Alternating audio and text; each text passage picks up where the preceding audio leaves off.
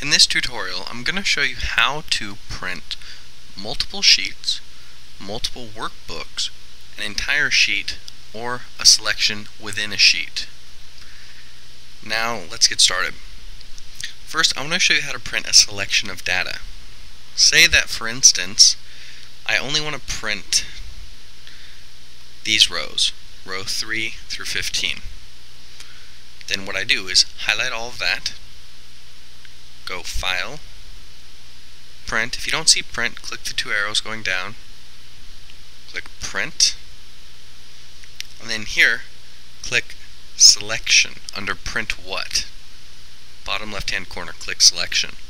If you want to make sure you're only printing what you selected, click Preview here, and let's zoom in, and you'll see that this is exactly what we selected. So that's how you can print what you've selected. I'm going to click Close. Say we want to print this chart over here.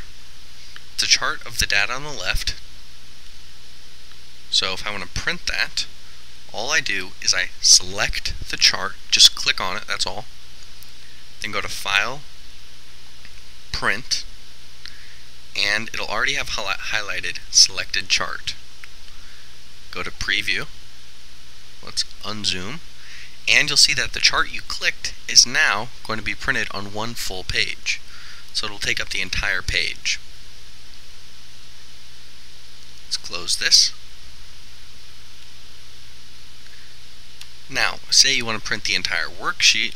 That's really simple. Just click anywhere in the worksheet except for on a chart. Just click in a regular cell.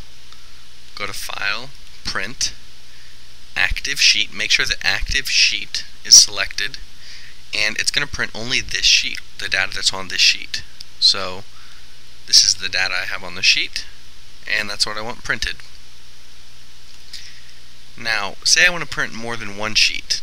What I have here is I have graphs and data for two companies, closing stock prices on multiple tabs, Sheet 1, Sheet 2, and Sheet 3.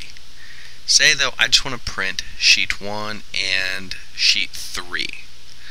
Now what I need to do is I need to select both of those sheets.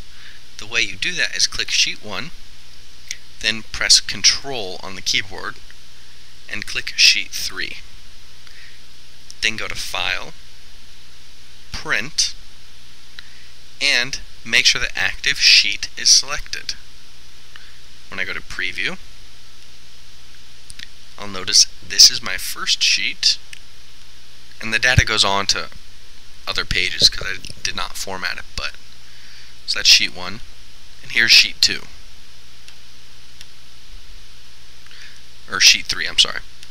So that's how you can print certain worksheets within the workbook.